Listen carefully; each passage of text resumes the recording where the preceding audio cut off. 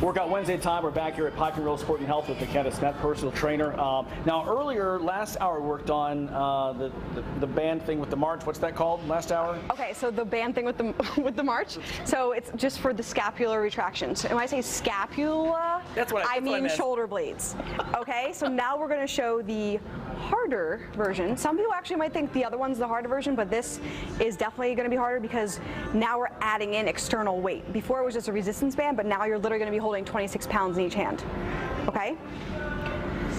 And remember, the whole point of this again is to pin this. This is like a triple whammy. Pinning here, tightening here, so you're going to get as tall as you can. Imagine someone's pulling a string out of your head and pulling you upright, and then you're going to tighten your core and you're going to lock out this leg so you feel your butt cheek squeeze. Okay? So now everything's rock solid. Then you're going to switch. So once again, everything in the central nervous system is sending a signal to say, okay, muscles, let's all fire together so we can accomplish this task and keep Larry upright. So far, so good. And you're so focused that you sometimes forget to breathe, so think like, okay, I'm gonna take a breath, then I'm gonna go. But you're super solid. This is really awesome.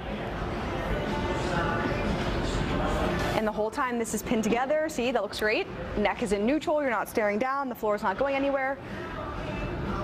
And for this, maybe 8 to 10 one direction, you put them down, shake your arms out, 8 to 10 back, because they get heavy. So you see how it's different than the band one where you stood up like this and pulled, but everything here is tightening, just like everything we've been doing for those mobility drills. I think this is harder, more effective, because with the weight, you don't want to tip over and fall over on one foot. So exactly. Yeah. So it really gives you some means to think, okay, I need to do this properly. Otherwise, what's going to happen is you're not going to come back up. But it's very, and some people do this barefoot to really get the proprioception and get a better like feeling of what it should feel like.